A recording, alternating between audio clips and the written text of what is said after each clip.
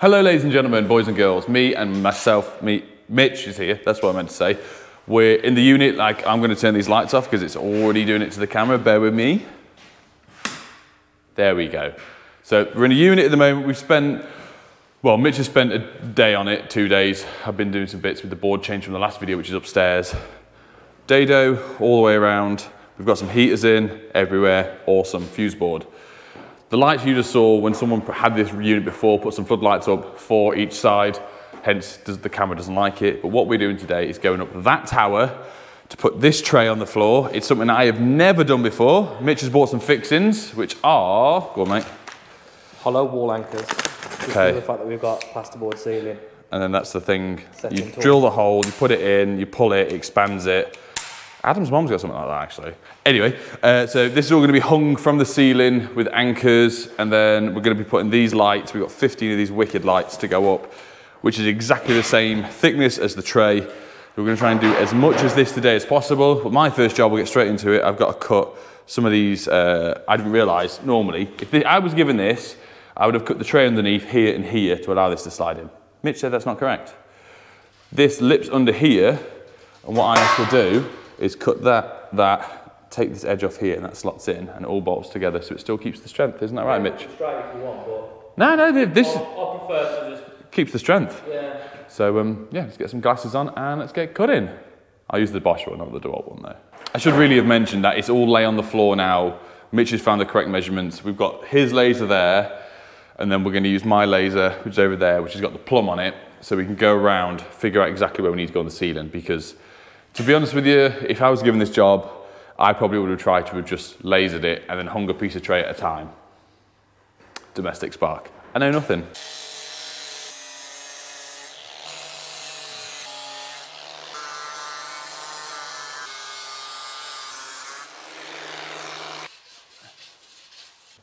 That first piece chopped. I've just done a bit of filing. I'm not putting any Gauss spray on because it's inside. Is that right? Well, we haven't got any anyway, so there we go. So this, have you just got to bend that out for it to slot in? Yeah. Like that, that's tucked under, that's done. You can get that bolt together.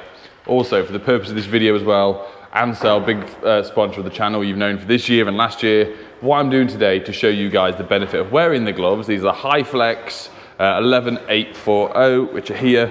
I'm not going to wear one on this hand the whole day, won't wash this hand, obviously won't take this glove off, and we'll see at the end of this video the difference of this hand to that hand. Obviously it's pretty obvious that this hand's going to be dirtier compared to the other one, but it's good to show you a demonstration of actually working. Oh, it's not a very straight line, is it? Yeah, raise it up a bit. You raise me up. I can't remember the rest of the song.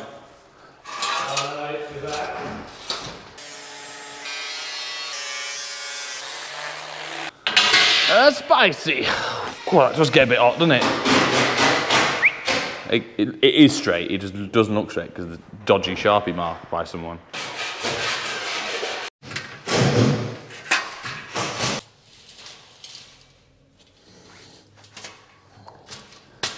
So do you want me to cut that? Yeah, just need to make sure that distance is still the same. Okay. I am 113.5. Yeah, so I'm just slicing this tray down underneath for this to slot in, yeah? Yeah. So cutting it here.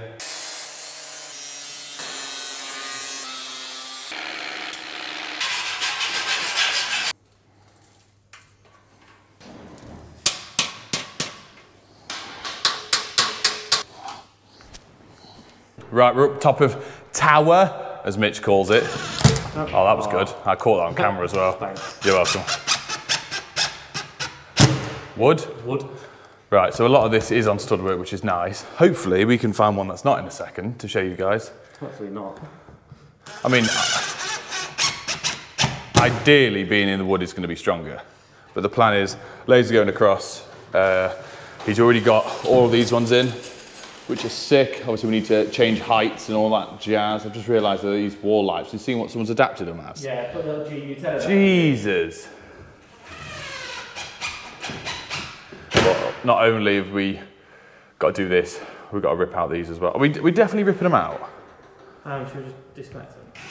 I think Maybe disconnector, but even that, it's on a separate switch. If we were just to wire this off the new Dado, I mean, what brand are they? I don't know. Diamond. I'll do everything, Mitch, don't worry.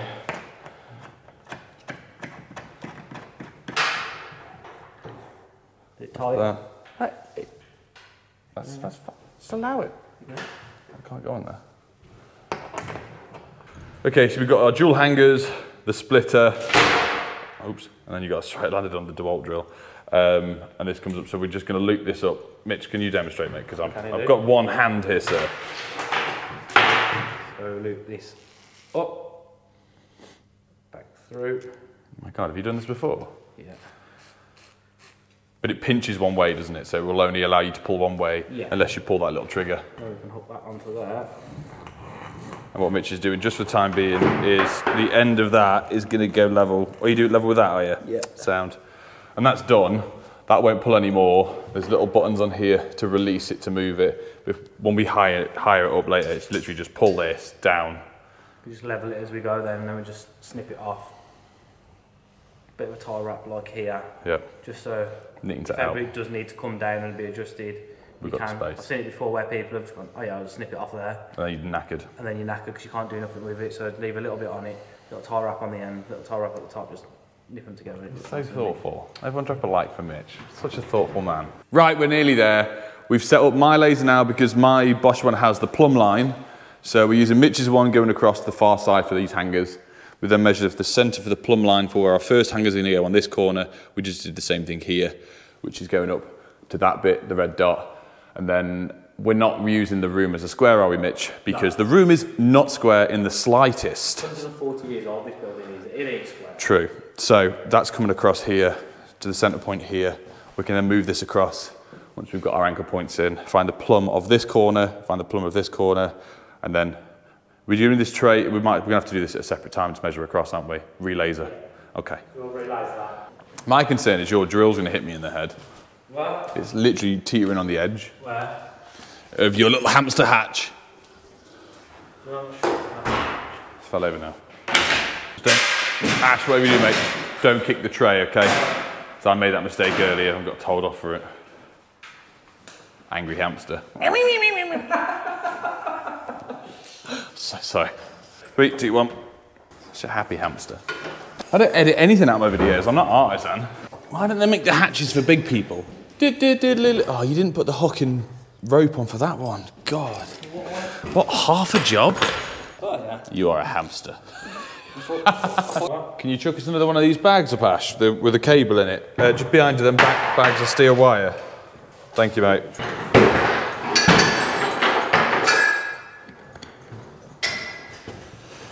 Thanks, dude. What? Hey, yeah. Joking, are you? Ow! You play with feathers, you get your arse tickled. Isn't that right, Mitch? Okay, right. We've got Ash with us as well. So if you're just the young lad, not this one, not the hamster guy, the other one. So hamster or guinea pig? We've got guinea pigs at home, so I can be guinea pig. A big guinea pig. Are you okay there, bro? What we're going to do, we've got as many, I say we, Mitch pretty much did it all, I was just talking, past him stuff. As many continuity wires as we've got as possible, hooks in the ceiling, we've got great fixings, which I was concerned about driving on the way here for. If it's just plasterboard, the amount of weight on it, but the fact I've hung off 2 of them and I'm a heavy lump, so it's fine. We're going to get this first piece of tray up, bolt these ones together, remove this, and just have 2 90s and the flat one. Mitch did have a comment last night. He put a video of this all on the floor on Instagram. A few people not quite understanding why it was on the floor. Someone said, why is it set out like that? It was just set out like this to us to mirror upwards, which makes perfect sense, which is something that I would not have done if I was doing this by myself. I don't quite know how I would have figured it out, but we're gonna get there.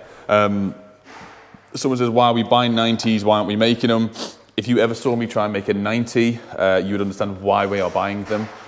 It's quicker, it's faster, it costs a little bit more money, but the time saved from us actually making the 90s, correct the first time, is a time saver. Say hi, Ash. So we're just gonna get bolted up and we'll sit the camera on the side and we'll all lift it up together. Alrighty then. Right, Ron. Let me spin these around. They are big steps, aren't they? Yeah. They are heavy, manage yourself. Glad you did it. Mitch wouldn't be able to pick them up.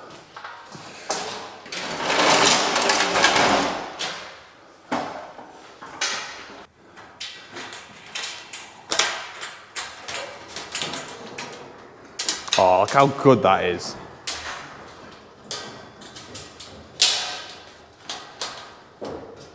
Did it go through the round ones? Yeah.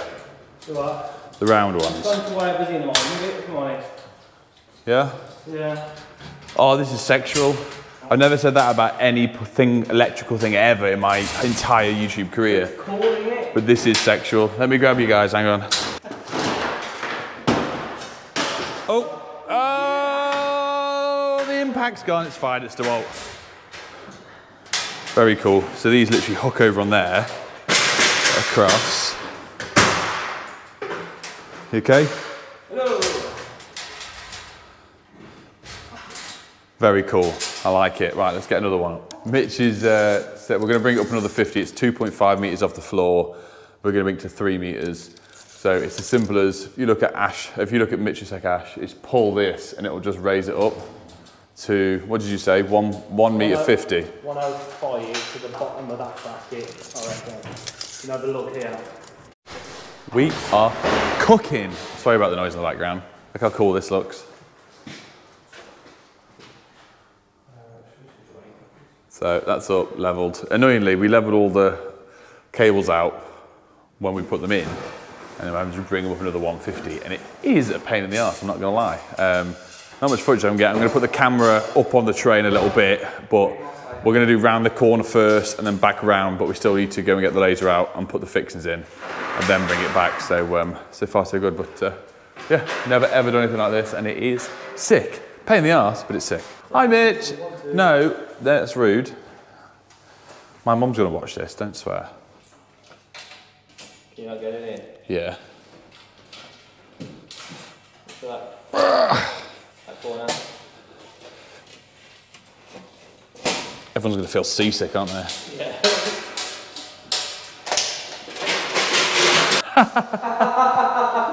Okay. You is funny, I think. Hey! Hey! Hey! No, I can tell the big out of that one, so I don't like hey. It's a problem, guys, when you work with people from Warsaw or Dudley, they all speak weird. Mitch will not be getting a pinned comment to his channel now. Yes, I will. Nick won't be getting paid. Is that funny, is it, boys? You always use that on me, man, so I've had someone else. 4 bolts, 4 nuts, please, mate. I have a speech impediment, I'll have you know. It's called having fat cheeks. I keep calling them a guinea pig. Your parents aliens? My parents, well, one's dead, so thanks for bringing that up, mate. Sorry about that, everyone. But I didn't really want to talk about it, but now you made me talk about it, so thanks for that, mate. I know, we're still talking about it. Oh, I have to cut all this out. Filth. Okay, ladies and gentlemen, boys and girls. Harry is also here. Say hi, Harry. It's happening. Right. Lights going up. Measure centre for that one. Mitch is just carrying over there. So I've got 4 bolts in. I am going to run in a minute to Mitch's van because he's got some clamps. For the centre, for cable entry, we've got bush and coupler. This is my conduit installation set from Armeg. So we're going to nick a 20mm out of there. And you have got the bracket set, which we could give it a go because I've actually not used it before, which is that. Combi drill, come jump up with me.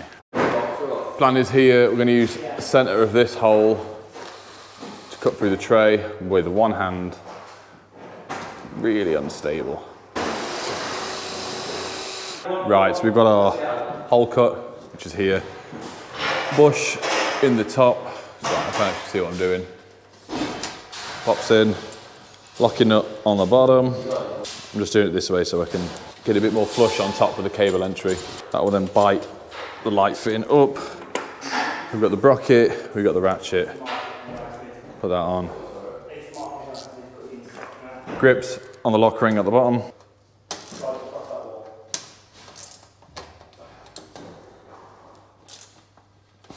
There we have it. Stick the cable up there.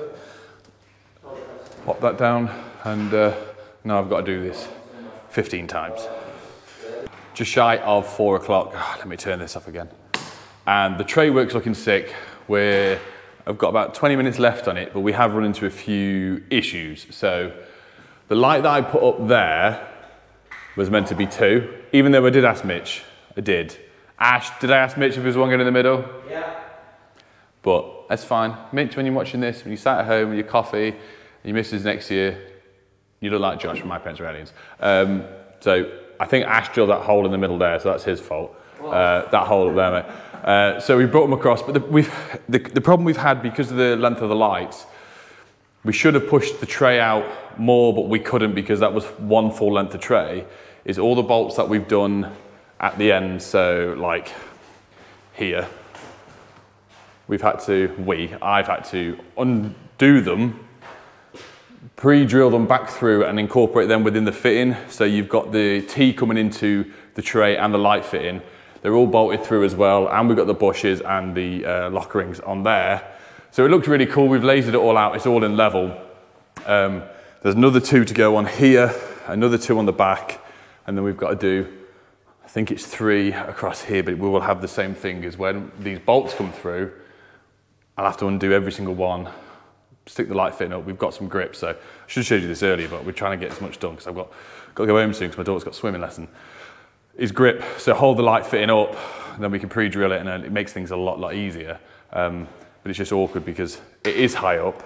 We can't use the tower now because the tray's all in the way, and we're sharing 2 pairs of steps between 3 of us. So lastly, before we wrap the video off, Ansel gloves, high flex. We said at the beginning, I've not purposely got my hand dirty. I didn't wash my hand at lunchtime. I hit it with this hand. So you see the filth, the grime, the fingernails. This glove came off to eat. We had a delicious, what was it called? Korean chicken burger. It was delicious. At lunchtime. And so the difference in hands, I do have bad skin. I've said this before since I was little.